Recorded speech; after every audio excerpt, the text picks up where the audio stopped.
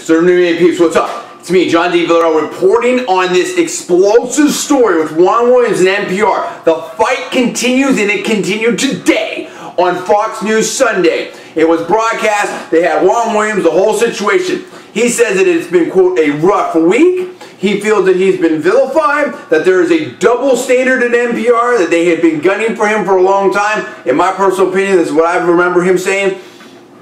And he's let him have it. He said, listen, where in America can't you sit here and have a debate, you know, from people the other side? I think that he thought that him just coming on Fox News somehow legitimized them in NPR's eyes. He was disappointed and upset with his former CEO's comments about him needing psychiatric help or whatever that is or whatnot.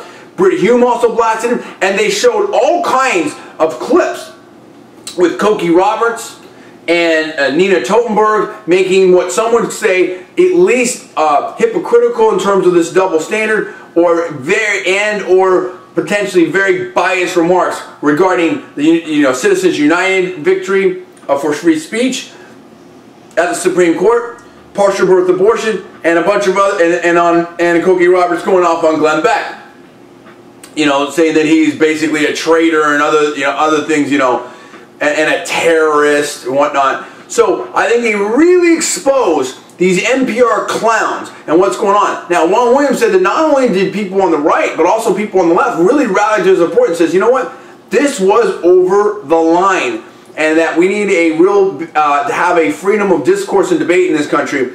I think it was very, very important comments that Juan Williams and the rest of the panel, Bill Kristol, and of course Britt Hume, all said that right there, and I would encourage everybody to check that out on foxnews.com under Fox News Sunday.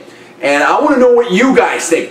What do you think about Juan Williams blasting back here? Do you support him? Are you against him? How do you feel about NPR? Will you listen to their programming anymore? And what about this new move to defund NPR and defund public broadcasting at the congressional level? Why should your taxpayer monies go to these organizations? I want to know what you think.